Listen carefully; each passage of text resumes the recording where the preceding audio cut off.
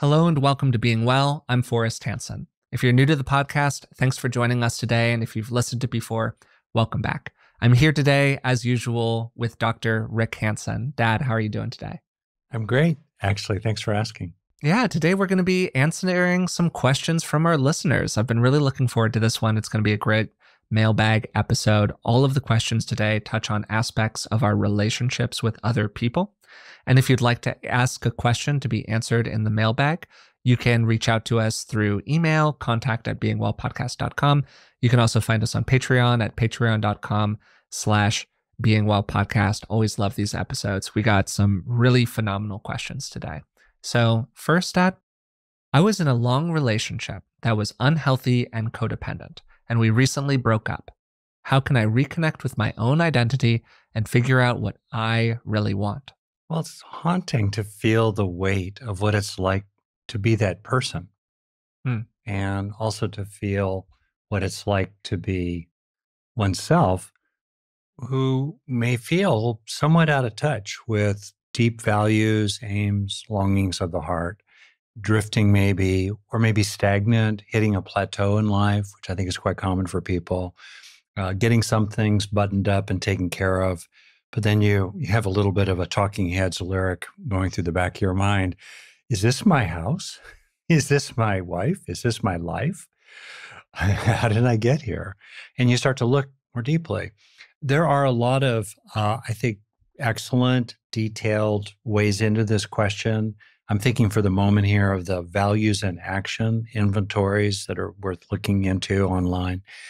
I want to explore this question partly as it lands in me, which comes from more of a bottom-up, soulful kind of place, and offer a couple of, or three actually, inquiries that might relate to this. Okay. First is to really explore being thoroughly in touch with your own body, especially your body as a whole.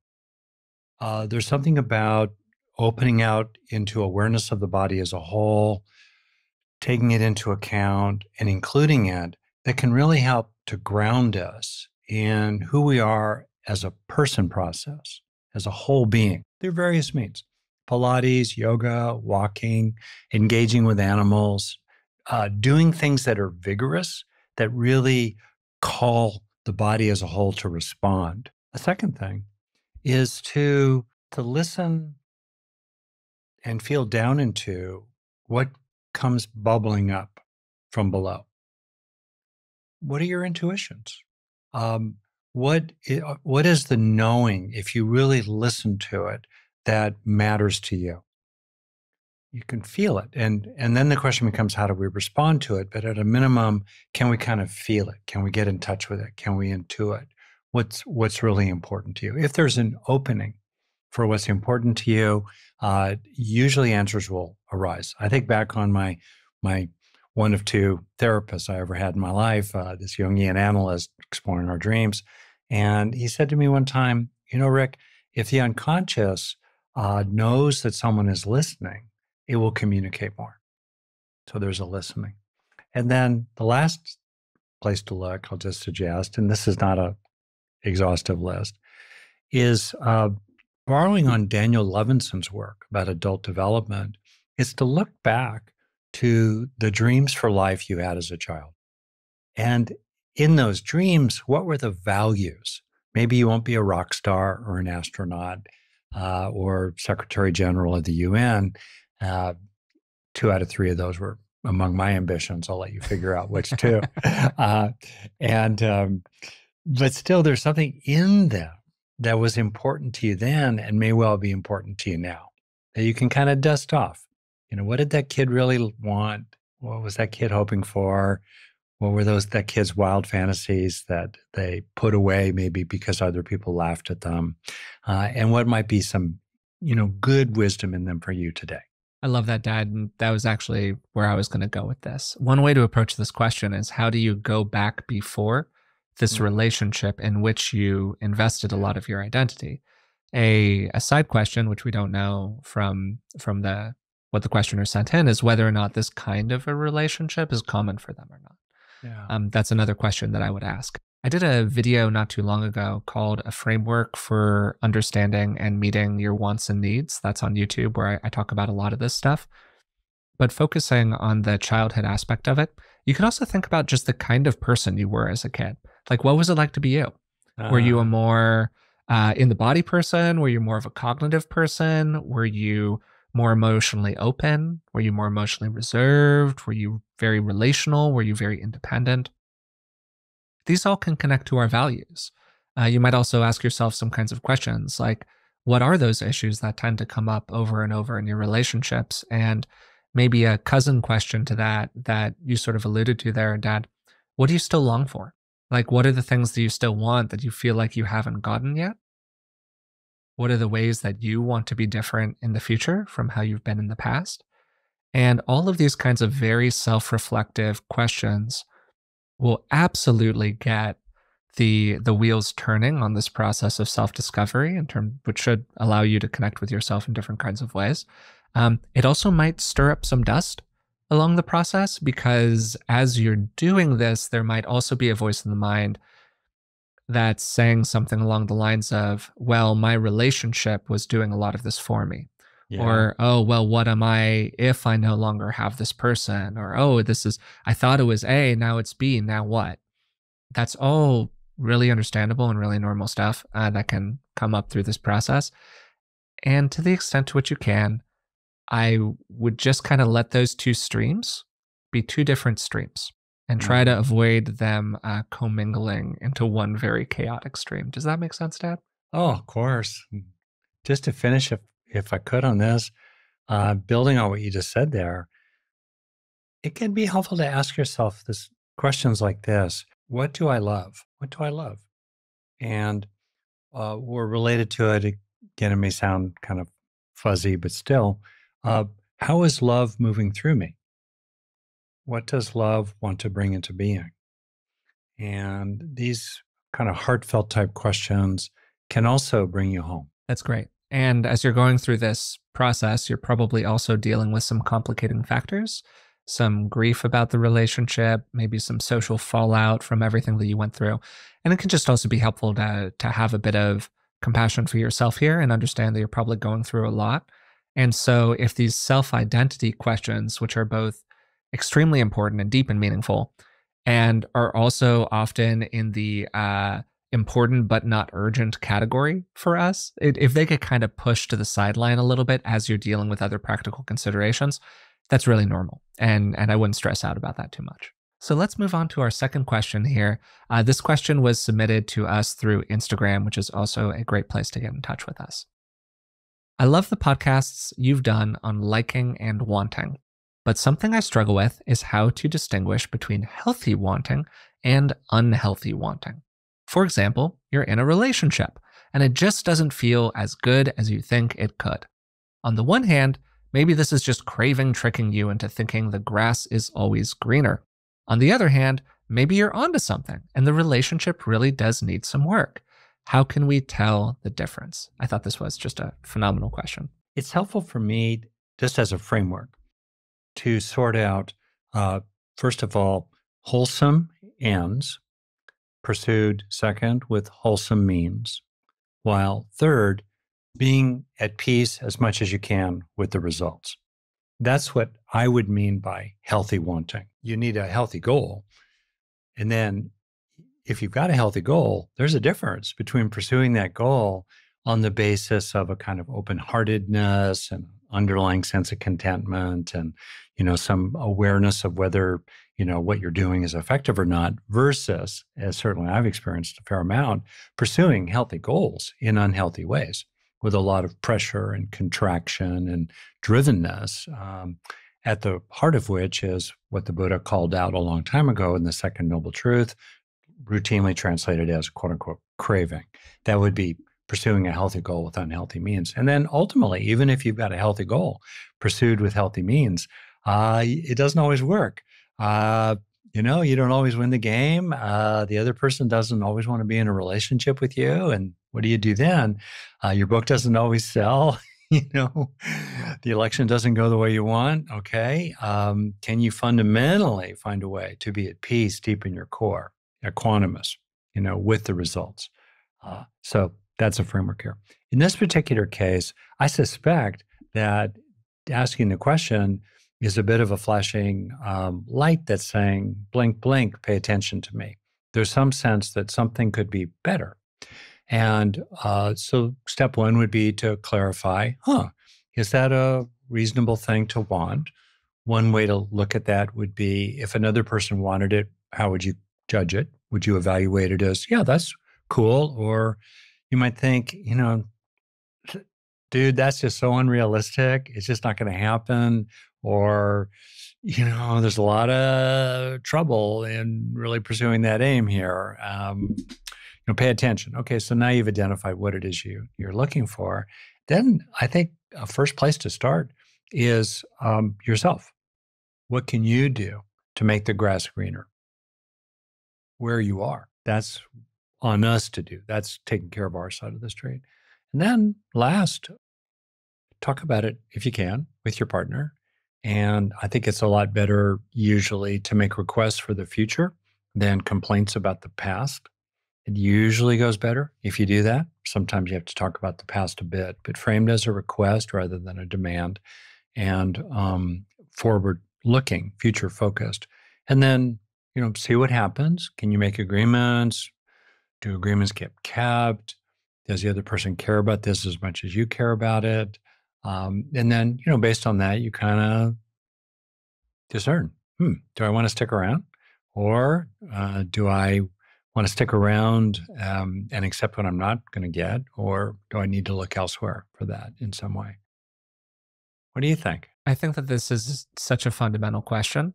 It was treated, as you know, Dad, extremely seriously by the Buddha in Buddhism, and this question of like tanha, which is thirst or craving. And this, I think the other one was chanda, if I'm remembering correctly, Healthy intention desire. or aspiration, Very good. healthy desire, yeah. And even in a philosophical approach or religion, depending on how you want to categorize it, like the one that's shared in Buddhism, which has such a focus on avoiding unhealthy wanting. Yeah. There was nonetheless this highlighting of healthy wanting as not just a thing, but an essential aspect of progress. Wise intention.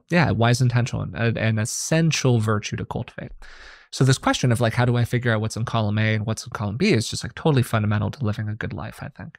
Two different places that people can run into problems. The first place is that you have a totally normal want that you have been conditioned to think is excessive or inappropriate. A lot of people go through life thinking that their totally normal needs for affection, attention, some amount of desire and interest from their partner, clear communication, they go through life thinking that these needs are irrational or excessive because they've been taught that over and over again by the environment. So that's one place where we can make a little bit of a mistake. I also think that, and I'm going to approach this in a slightly gendered way, but, hold on to your hats, particularly for guys who are in a particular developmental stage. This is often mid to late 20s-ish. I do think there is a kind of habitual grass is always greener that can come in. This kind of desire from any experience. From a little bit of experience here. This kind of like desire to roam the earth and see all of the potential and, go from there. Yeah.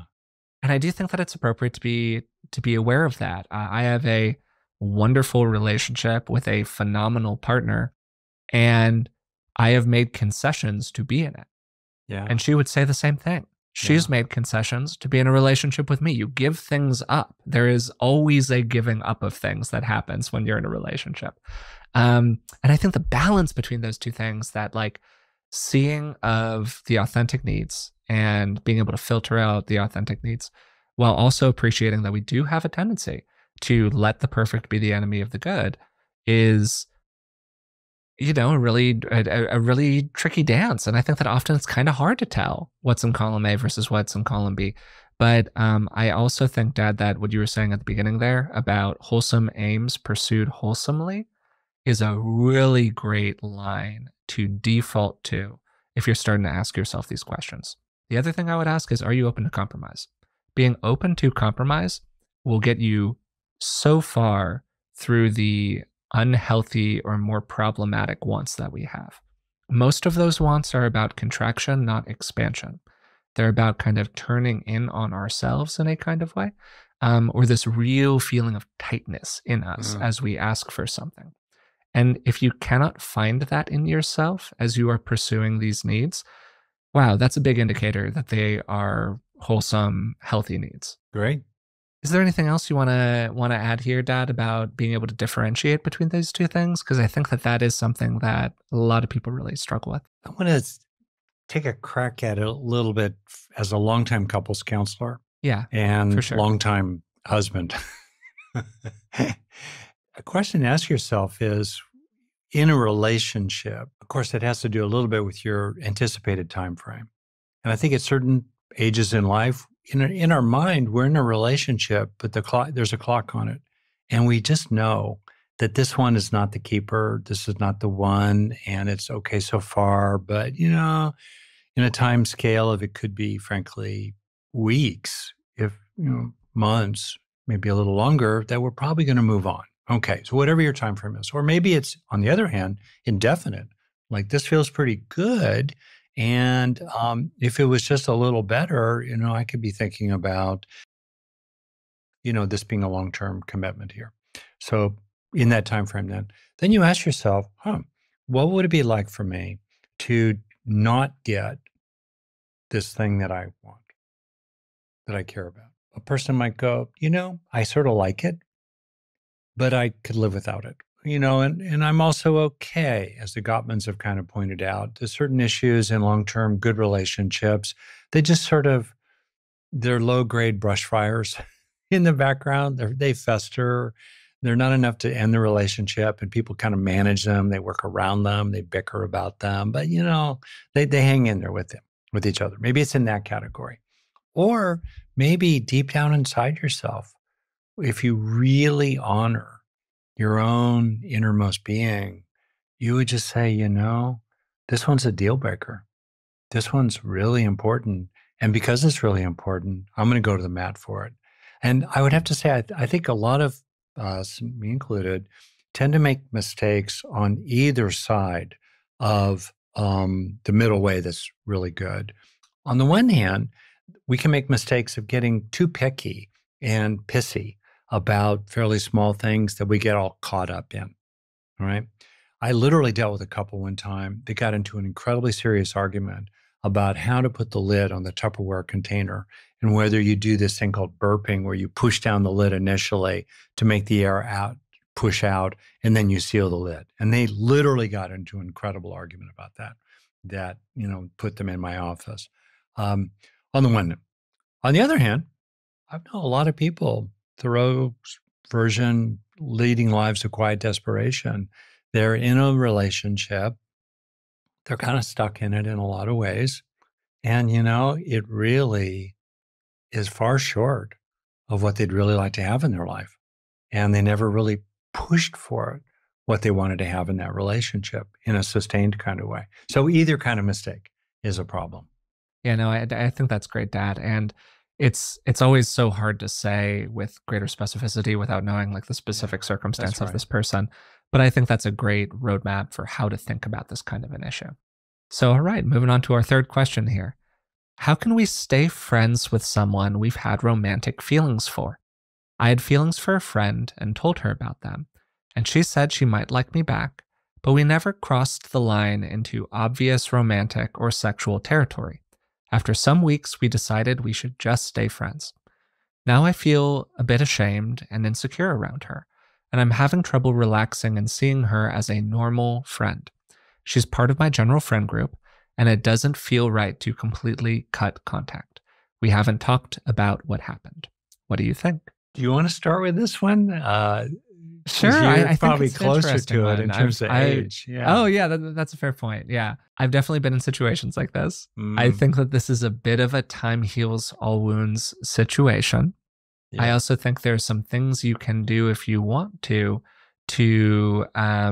smooth things out or make them heal more rapidly. My personal recommendation in most situations is that you want to give space for a while before re-engaging content with the person.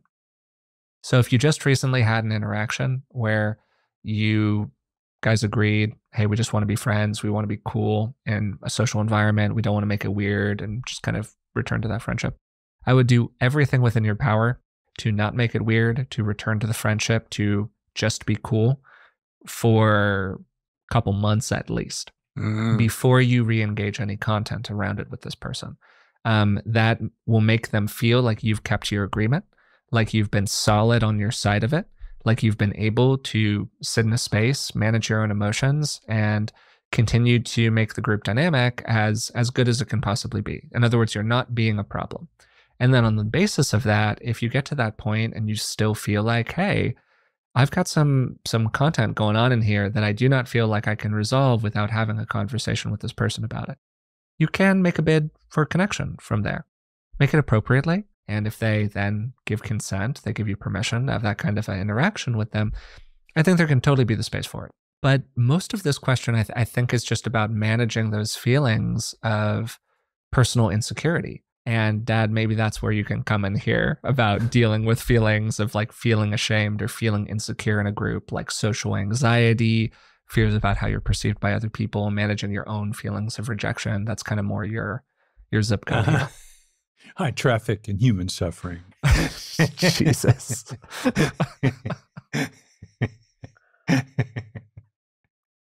Thanks, God, we Forrest. should put that on a mug. Put that on a mug, and maybe that's our next viral Instagram quote. I traffic in human suffering from Rick Hanson. A lot of therapists would probably have that mug on their desk. I know, and with deep compassion and respect and understanding. Sure. Yeah. Well, several things in here. What the phrase that really popped out for me was the one you flagged here. Why does this person? I can't tell if this person is male or not, and how we identify with that. So we don't know, right? This person feels ashamed and insecure. Those are strong words, and so I'm kind of wondering about that. So I want to unpack a couple things. How did they get to the just friends place? Because that matters. Did they get to the just friends place because this person had agency? And the bottom line is, as they got to kind of feel into the possibility of romance, maybe they had a little minimal physical contact. Did this person just kind of get to, I'm just not that into her.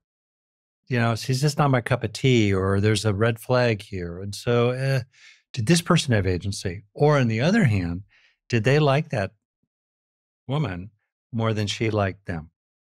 Yeah. Right. And that's my hunch. That's my hunch. If we're talking about ashamed and insecure, that it could be also like a 70-30 situation where they could kind of go either way, but she was really, a little tepid and just, and you just get that feeling. And the thing about relationships that is sort of a taboo thing to name is that in most relationships, especially in the beginning stages, there's an asymmetry of desire. One person often likes the other person more than they're liked. Yeah. And then, but that asymmetry. Not just normal, like 90% of cases, if not, for sure. Like overwhelmingly normal. Yeah. And then what do you do with the asymmetry? And a lot of times people disappear it as a fact because they don't want to talk about it. They act like it's not true, but it really is an asymmetry. And if you could just talk about it, it then becomes not so much a problem. In other words, does it have to be a problem for me if you like me more than I like you? As long as you're not a jerk about it, it's not inherently a problem. And I'm open to discovering that I may eventually like you more than I currently like you. It doesn't have to be a problem. Flip it around the other way. If I like you more, or you like me more than I like you, do I have to run screaming for the hills? Or can I tolerate this asymmetry and not feel guilty about it, as long as you are being okay and not creepy and not stalking me and not getting weird and, sticky and like that.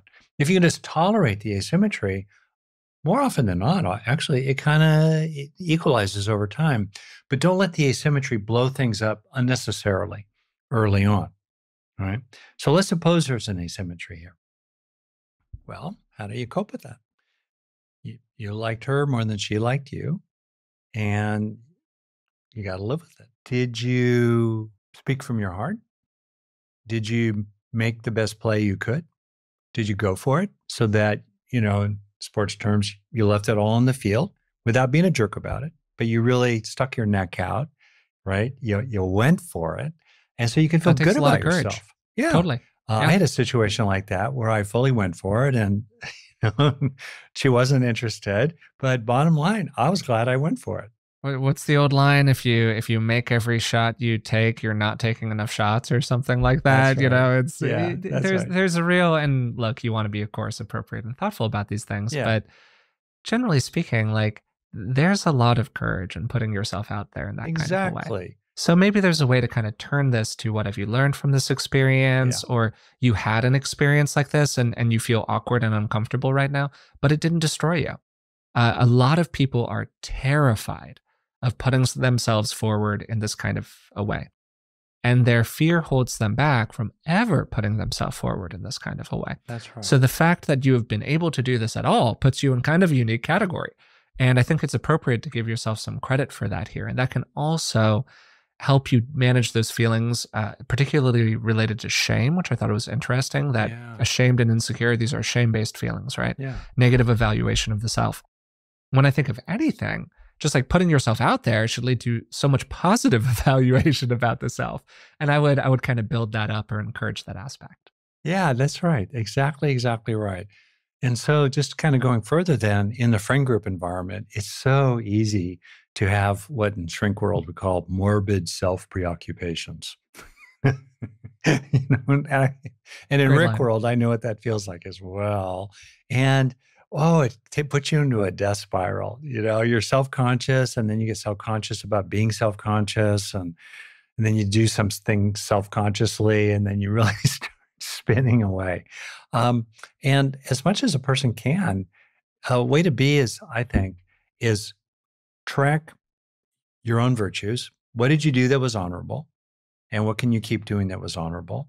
If you made any messes, I think it's okay to clean them up if that's appropriate to do. So you feel good about yourself, and then as much as you can, where's your attention? Is it self-referential again and again and again? Or can you kind of release that and be there for the sake of others? Can you let go of yourself and kind of come forward into the space of the group so that you're there in a blessing kind of way? You're there to see the best in others. You're coming from unconditional positive regard. You're there to be interested rather than try to be interesting. You don't have any hidden agendas. You're all there. That's going to make you feel a lot better. And as a long-term play, that's going to increase your odds of being eventually attractive. I think that's great, Dad. Great advice. And, another one of those questions that we could definitely spend a lot of time with, maybe even do a full episode on, dealing with some of these issues that come out of Yeah. common situations in relationships, whether that's feeling rejected or denied, or some kind of a complicated social situation that emerges out of something. Really common stuff. I'm going to say one more thing here, and I'm going to use terminology that's a little fraught about the nice pony and the naughty pony, or the neurotic pony. So you have a cart, All you right, have a trail. where are we going here? Okay. And so let's say here you are, and you want to stay. You have a friendship with this person. Okay, so the nice pony is grounded in being friends. What is it like to be friends? And that's fine. Okay, you're friends and you do friend things. And alongside the nice pony is the neurotic pony that's kind of insecure and a little clingy and, is secretly pulling for reassurance or, a positive regard. And what do you do? What do you do when both of those channels, now I'm shifting metaphors to like channels, are alive in you? And I think a lot of life is about going down the trail that the nice pony is headed down, even if the naughty pony is trotting alongside. It Mm-hmm. doesn't make it a bad trail just because the naughty pony, the neurotic pony, is choosing that trail as well. And then you just sort of manage. What's your fundamental source of motivation? Are you motivated in your attention to this woman? or what you're saying or how you are by a kind of selfless friendliness that's not seductive, that's not pulling for something, that's not part of some strategy, great. If alongside that, there's a track in your mind that feels, wow, is she, attractive to me? Oh, wow, I'd really hope we could do more. But you just keep disengaging from that motivational track. It may be operating, but you keep turning the channel. Now back to the channel metaphor, to the stream of motivation you want to be living from with that other person. And I think that's broadly true in many, many kind of settings. We can be really centered in virtuous motivations of various kinds. Well, alongside them, you know, the mind is a cave of bats. All these bats are flying alongside it. The white owl of wisdom is heading north, and meanwhile, all these other bats are flying around also north. But just because of the bats there, you can stay focused on the white owl of wisdom heading north. For the record, I'm a big fan of bats. There's some very cute bat videos on TikTok and Instagram if you're into that kind of pro bat content. But jokes aside, Dad, no, totally agree with what you're saying here. Okay. It's normal for us to have complicated motivations and for our interior to be, a cave of something, certainly. And maybe filled with bat guano of various kinds. Yeah. And, we have mostly positive motivations. Maybe there are a couple of other ones that are churning along in the back somewhere, but you just kind of move them away and keep going if you can. Yeah, totally. So, okay, our fourth question here, which I think is a really common experience for people. I was criticized a lot throughout childhood, and it's easy for me to feel overly self-conscious or judged when I'm interacting with other people. How can I learn to let my thoughts and speech just flow more naturally? That is 90% a summary of my own primary psychological issues coming into adulthood. And in addition to not just overt criticism, but just feeling implicitly less than others or unwanted or unseen. Okay. What to do? I think about it both in terms of strategy and tactics. What I mean by that is, and as a broad principle, when you're trying to help yourself heal, you're paying attention to what you're doing off the playing field to develop skills and capabilities and release things and so forth in general. And then what do you do when the bell rings? Kaboom. And let's say in this case, you're interacting with other people and now it's your turn to say something, right? So both are really true. In terms of this, the most important thing is the first one. Train off the field. That's where you can help yourself. That's where you're going to most develop the factors inside yourself that are going to enable you to do well when the bell rings and the other person turns to you and says, so what do you think about this? Okay. Very important. Off the field, I've written a lot about this. I think the opportunity to take in what was missing when you were younger is really, really, really healing. The deliberate internalization of reparative experiences and psychological nutrients that you didn't have when you were young or they were a thin soup.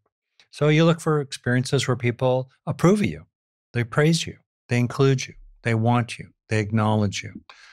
Experiences where maybe you slip a little, you said something a little off, and people blink for a second and then they keep going because they're cool.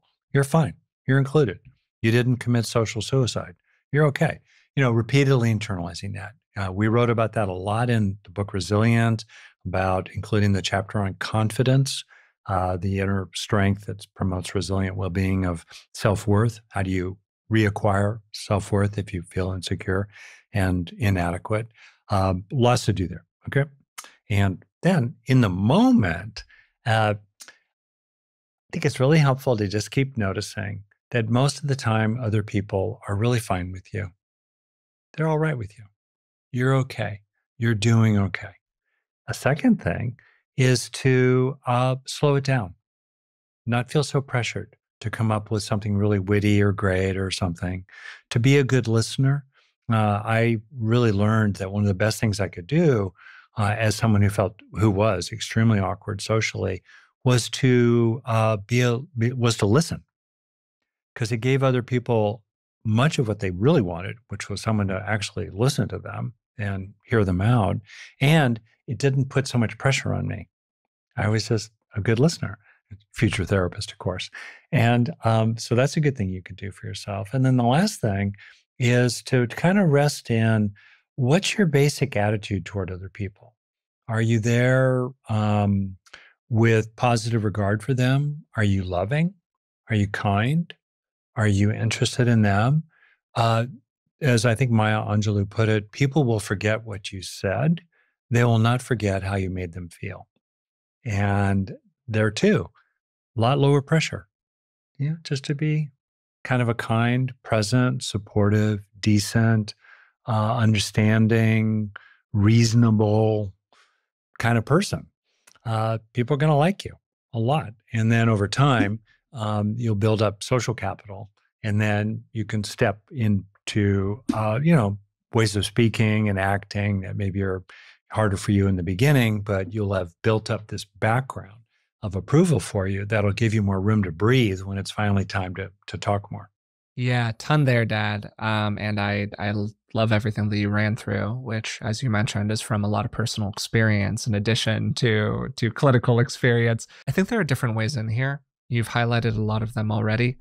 Uh, any kind of a practice related to self-criticism often relates also to the building up of more of what you call an inner nurturer. You've talked about that a lot Yeah. inside of your work. So things that we can do to build up the more nurturant voice can be a great thing to do.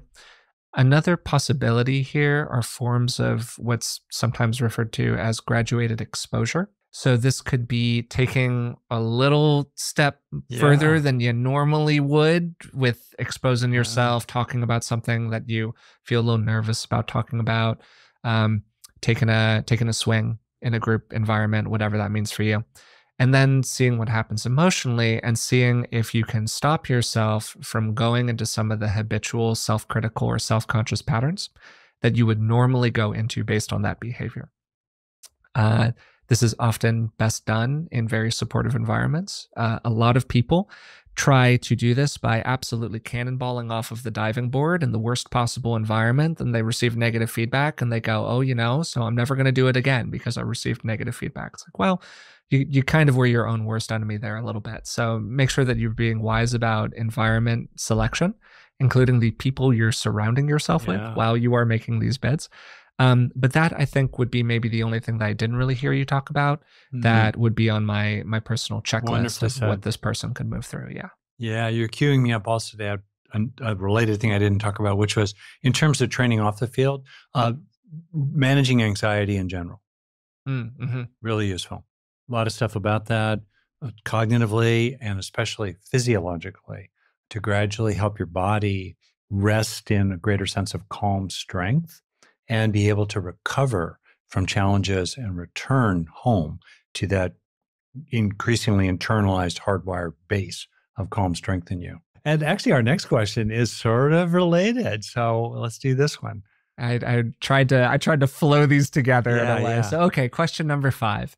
Can you give some advice on how to communicate with others during emotional flashbacks, the freeze response, or when recoiling after receiving a bid for affection?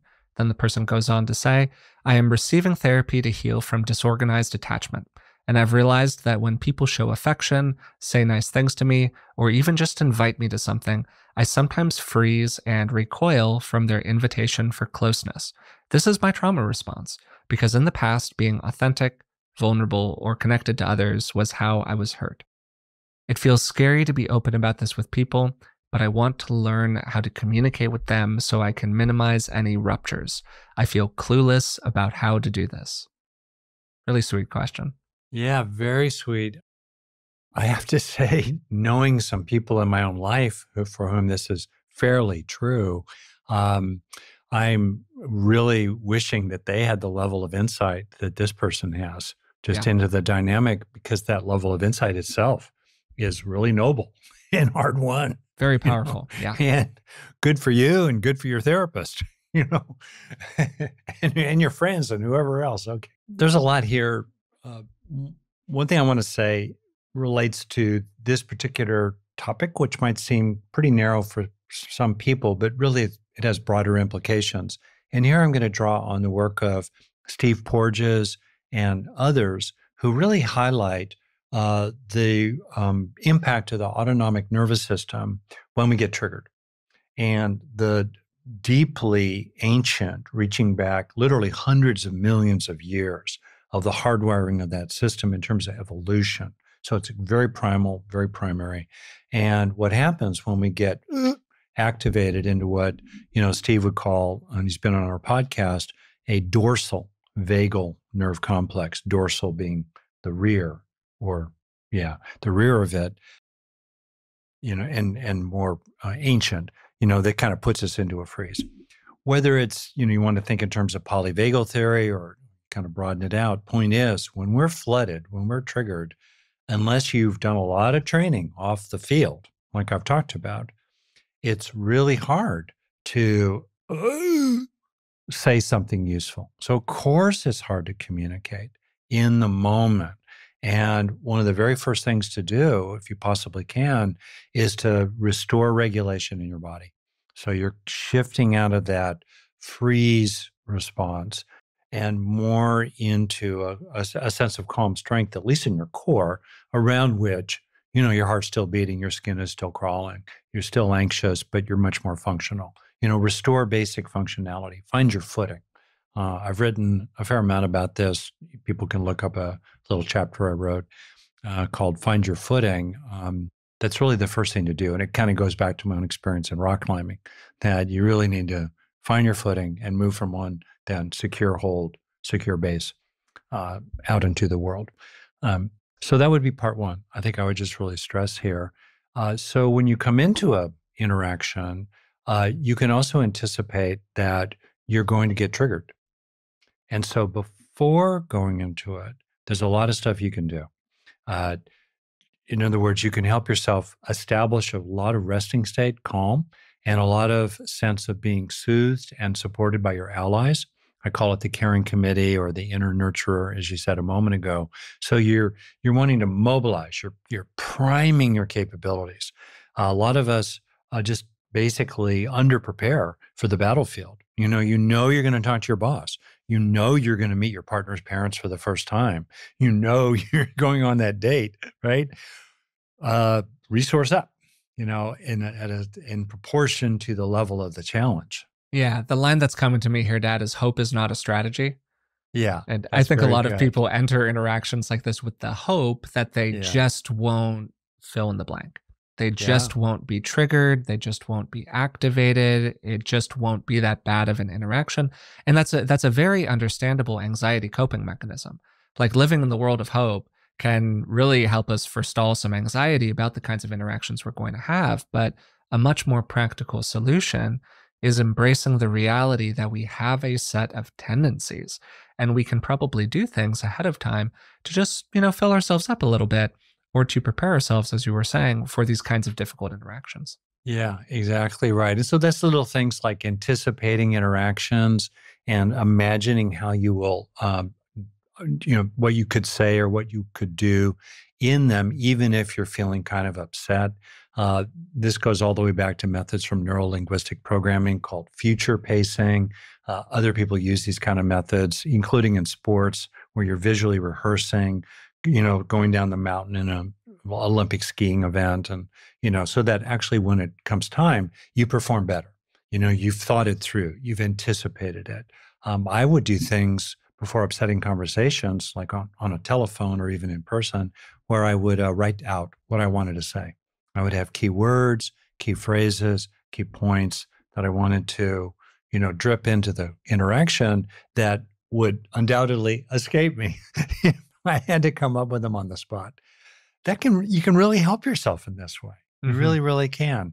Okay, and then just to finish, to go to the person's point here at the very end, I need to know how to communicate with people, and I feel clueless how to do that. So let's suppose that this other person has said nice things to me, or they've invited you to something, or they've shown affection, as this person says, and you then freeze and recoil, or maybe initiate some major distancing maneuver like intellectualizing, making a dumb joke. seeming oblivious, or even being contentious and, bickering with them about something or other. Let's suppose you did that. And they're looking at you like, what's wrong with you? Or what? I don't get it, right? What do you do then? To the extent you possibly can, and this person seems really well equipped to do this, cop to your stuff. That's me from my 60s and 70s. We usually use a different word than stuff. But anyway, cop to your stuff and just kind of acknowledge it. It just normalizes it. Classic line, name it to tame it. You just admit it. It's normal. It's okay. You can explain things. I grew up in this home where when people were nice to me, it was like a Trojan horse. They got me to lower my guard and then they ripped me off, or worse. And so I get a little triggered when people are actually nice to me. So I just kind of want to explain it. I'm understanding it. I'm working on it. It's not you, it's me. And being able to talk about it, is good for its own sake. And it's going to help me be less triggerable the next time around. When you're copping to your stuff, ask yourself, who am I communicating for? There's a very different feeling when you're communicating to affect another person, like make them understand or get them to see you differently or get them to act differently in the future. There's some place for that, but that feels a certain way. That feels very different from I'm here communicating for myself. I'm going on record here for me. I'm sharing my experience. 80-90% of my attention as I speak is about my own experience. I'm in myself as I speak. I have a little attention to you and how you're responding to what I'm saying, but I'm really here in me and for me. You're really just being deeply revealed with a lot of dignity. It's a kind of heroic dignity because it's scary as heck. Dad, do you want to take 3 to 5 minutes here to talk about any of the content of the person's issue? This issue around I was essentially punished for closeness when I was younger, or closeness was a way in to harm me. Extremely common for people. And so now as an adult, I recoil from closeness when it appears, and bids for connection are actually a threat signal for me. Yes. I don't know if it's possible to do that. This is a deep, deep, deep issue. A person could spend a lot of time, essentially their whole life working on. But if you have any ideas or thoughts here just off the top, that could be helpful. Lot here. One body of knowledge about this relates to avoidant insecure attachment. And by the way, disorganized attachment has sort of two meanings. One way of understanding it is the kind of original sense that this was someone typically who'd had an extremely chaotic and often abusive childhood, and maybe combined with a particularly vulnerable temperament, or it all happened when they were very young, like with a premature baby whose nervous system hadn't really come online yet, born a couple of months early, let's say, and they just literally were disorganized. They were all over the place. Did not fit any kind of neat insecure attachment category. That common way these days it's sometimes spoken of is that basically a person is saying, well, I'm kind of a mix of avoidant and anxious attachment styles. Mm-hmm. So there are these discrete tendencies in me that kind of, are both in play. Maybe anxious attachment more in my romantic relationships, avoidant distancing attachment more in my work relationships, but they're these distinct styles. And the reason I'm making this point here is just kind of for the record, and with regard to seeing that this person is talking a lot about avoidant attachment. That it can also have, and there's a second body of knowledge to take a look at this, particularly the work of James Masterson and how to work with the schizoidal personality style. There's a distancing tendency and a real vulnerability and to feeling flooded by interpersonal contact and some other details. So there's a chunk of good stuff there. The question a lot is about tolerance, distress tolerance, becoming increasingly able to tolerate the anxiety that's arising upon closeness, or to tolerate the sense of that person is inside your mind, mucking around. They made it through the gates. They're in the inner keep. They're going to get the jewels. Ah. How can you allow that sense of, yeah, they are knowing you. You are becoming known. You are becoming exposed, tolerance of exposure, which was very deadly when you were younger. So you're learning how to gradually tolerate that. It helps to become less anxious in general and more able to manage anxiety generically, and then also anxiety specifically about the kind of exposure that and other feelings that trigger the distancing maneuvering. So you do that. And then a lot of it that really helps is to keep reassuring yourself, I'm okay, I'm okay, I'm okay. And one of the paradoxically good ways to do that is to remind yourself that you can always bunker up. Shields up, Scotty. You're really good at defending yourself. You're really good at disappearing in your relationships, back in that hole, like like a gopher or a turtle, pulling its head back into the shell. You're good at that. So you can afford to leave your head out of the shell as long as, the axe is not coming your way. And as long as it's not coming your way, you can keep your head out because you can always pull it back in a quarter of a second. That can help you stay more open as well. Okay, I'll leave it there for the moment. I think that's great, Dad. I'm not a clinician, so the specifics of working with these kinds of topics is definitely outside of my zip code. Speaking from personal experience only, Yeah. and I've had my own exploration of these topics in some ways. I have two thoughts. The first thought is that this is a huge linking place. So linking is one of Very the good. practices that you teach. It's really central to your work. And the basic idea is that you're holding a positive experience that you're having right now alongside a more difficult experience that you had in the Yeah. past. You are doing everything you possibly can and doing this in a very thoughtful way to make the current positive experience much bigger, much more powerful than the old negative experience. You are not holding up a small positive experience right now next to your deepest, darkest trauma. You're being thoughtful about this. But it's basically this idea that you can manually engage in a little bit of a self reflective process where you go, oh, that wasn't so bad. Or, oh, I made it through that one. Or, oh, there is something here that's actually enjoyable. And I can do what I can to just stay with the present moment enjoyment of this experience, as opposed to let it getting wrapped up in all of this psychological content that I have, understandably, about what this experience means or what it's going to expose me to in the future. What's the alarm bell that's going on inside as this experience is activated inside of me? Can I just stay with the experience itself? That's a high bar. It's not always easy to do that. It's very easy to get sucked into the mind stream, but that's something that we can practice with a little bit. The second thing that I was thinking of is more of a kind of warm and fuzzy appreciation for the willingness to be connected to people at all part of Mm, this after you've mm, gone through these experiences where you have been exploited by other people based on your warm heart. yeah.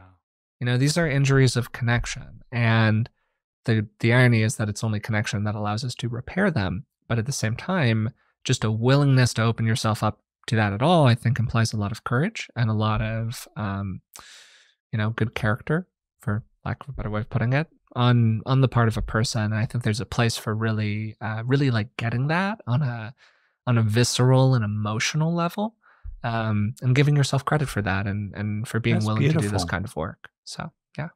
Really beautiful. Oh, Really, thanks, Dad. really good. Yeah. Yeah, it's touching stuff. It really is.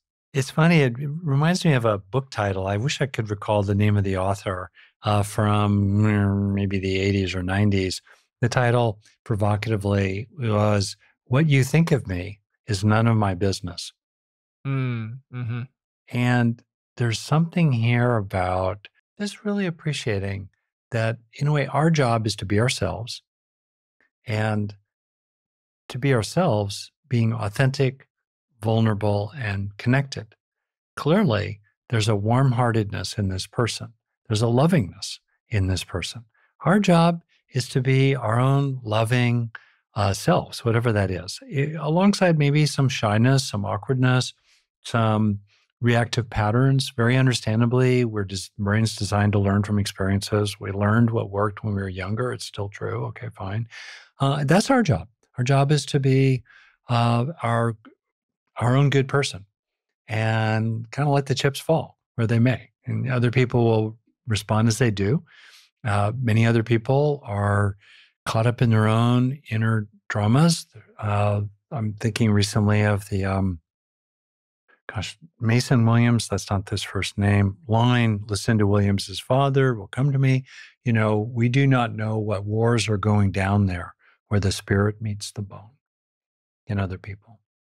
So whatever wars are going down in there in other people where their spirits meet their bones, don't know. But over here, we can know. You could trust yourself. Oh, wow. This person asking the question, you have a good heart. Trust it. You're living from your good heart. Head up. I really enjoyed doing today's mailbag episode with Rick. We got fantastic questions from our listeners, as we always do. If you would like to send in a question to be answered on the podcast, you can reach us at contact@beingwellpodcast.com. You can also join us on Patreon. That's patreon.com/beingwellpodcast. You can also just write a comment down below if you're watching on YouTube with a question you'd like to have answered. You can find us on social media. There are a lot of different ways that you can get in touch. All of today's questions had to do with issues related to our relationships. And the first one came from somebody who had recently exited a relationship that they described as being fairly codependent, and they were trying to reconnect with what they felt like was their authentic self. It's very common for people to feel like they just don't know what they want, because a lot of those wants come out of some sense of an authentic self. And if we can't figure out what that self is, then how can we possibly connect with what we want? In my experience, there's generally a 3-stage process for engaging with different kinds of wants and needs. First, we accept the reality that we have wants and needs. Second, we can go through a kind of process of identifying what they are. And then third, we actually prioritize meeting them in our lives, and many people fall down on this third step. So a great way to reconnect with that more authentic self and figure out what some of those wants and needs are is by trying to go back in time before this relationship happened. And almost anybody listening can probably get a lot of mileage out of doing exercises like this, where we try to reconnect with the person we were when we were younger, before the world got in the way. One way to do this is by bringing to mind an image of yourself as a young person. What was it like to be you? What were the tendencies you had? What did you like and dislike? Were you more relational with other people? Did you like to be more on your own? What were the things that you really cared about? And particularly, what are some of the values attached to those things, as opposed to getting really fixated on just the thing itself? Because we can't always bring to life the exact form of some dream we had for ourselves when we were a kid, but we can still learn a lot about ourselves based on the kinds of things that we were prioritizing or the kinds of things that we cared about. The second question was asking about how we can distinguish between healthy and unhealthy forms of wanting, particularly in our relationships. Are we just going, the grass is always greener? Or, hey, do we actually have a real need that's going unmet? Or is there some kind of real problem in the relationship that needs to be addressed? And this is a really difficult question to answer because it's so individual, for starters. And then second, it is an enormous question. This question affects so many different aspects of our lives. For me, what's been really helpful is understanding simultaneously that we can relax around craving while still understanding that life gets better when we meet our deeper needs. So a lot of the unhealthy wants that we have emerge from perfectly healthy, perfectly understandable needs. And these kinds of more maladaptive wants and behaviors flow out of us because those healthy needs aren't getting met. It is totally normal for a person to want connection and affection and to feel heard inside of a relationship and to feel safe and secure, to feel like even if they're not the absolute top priority all of the time, they're the top priority a lot of the time. And when they're not the top priority, they're the number 2 priority. All totally healthy, all totally normal. And a lot of people go through life essentially thinking that those totally normal needs are actually problematic or too much, or they really shouldn't be asking for that, or they're not allowed to ask for that because they've been conditioned to believe that. And I really liked Rick's phrase of going after wholesome ends through wholesome means. Some of this is pretty intuitive. We can have a feeling inside of ourselves of what's wholesome and what's not. I think that a big hint to it for a lot of people are the more somatic or emotional sensations that come along with whatever it is that they're thinking or they're feeling. I personally experience a lot of contraction, like this feeling of tightness or pokiness or aggression, this sort of one pointedness that comes in when I'm in more of a craving mindset, when there's just something that I want, regardless of whether or not it's something I actually need or whether or not it's even healthy for me to pursue it at all. And so, if you feel like you've sat with something for a little while and it's a high priority for you, you really care about it, you feel spacious around it, you don't feel one pointed around it, and it's really going to bum you out if you don't get this for the rest of your life, man, that's a big indication that this is not just a grass is always greener situation. Third question was about staying friends with somebody that we had romantic feelings for when the romantic side of that relationship just doesn't turn out. A lot of different pieces to this. I really emphasized how important it is to normalize the relationship up front so that the person that you're interacting with can rebuild some trust in you, essentially as just a friend. Then Rick and I really focused on this idea of feeling ashamed and insecure after being, we assumed, kind of denied by this person. There's a lot that we can do to work with those feelings. We've talked about this on other episodes of the podcast. But what we both really attach to is just the idea that should you be feeling shame about this at all or insecurity about this at all? A lot of people never make a bid in their life. They live in terror of rejection. And so the fact that you have done something at all here, that you've put yourself on the table in this way, wow, that actually like speaks very highly of you. And it's something that you can feel warm about yourself about and something where you can really give yourself a pat on the back related to. And so the fact that you did something here at all, you made a bid, is itself like a very courageous and very virtuous act. And it's appropriate to give yourself some credit for it. The fourth question came from somebody who was criticized a lot in childhood and feels very self conscious and judged when interacting with other people or speaking in a group. And they were trying to figure out how they could let their thoughts and feelings flow more naturally. Rick talked about a lot here. This is very similar to his own process growing up. And so he had a lot to say about it. And he really highlighted a couple of things. First, taking in the good. Then, second, slowing down the internalization of positive resources. So, when you have that good experience, really let it stick to you, really let it remind you of this went okay. People didn't make fun of me. It was all really an all right interaction. Most of us are having many, many interactions in a day that go fine. They're small, they're kind of meaningless. We let them just slip through the mind. But they really actually went well. They were totally normal. There wasn't a problem. Nobody punished us. Nobody yelled at us. And that's all potential psychological content that we can absorb. We can take that in. We can let ourselves feel good for having a normal good thing happen. And most of the time, we just don't get any mileage out of that stuff. And that's really what taking in the good is all about. Then a final idea that Rick had that I really liked was focusing on what we can give inside of a group. Can we be a good listener? Can we approach it with just an open heart, where we're not trying to get anything out of the interaction? We're just kind of there to contribute. Because self-consciousness is inherently extremely egocentric. It's very focused on me, I. And so the more that we're able to flip the script and make it not so much about us, but just open and spacious and about other people, wow, that can really take a lot of the self-consciousness out of it because we're not so preoccupied with ourselves. Final question, great question. Somebody asked how they can better communicate and deal with emotional flashbacks or the freeze response when they're activated. And the person particularly focused on how bids for positive connection were experienced to them as somewhat triggering in nature. And if you're listening to this and asking yourself, wait, how can a compliment or a bid for connection feel threatening to a person?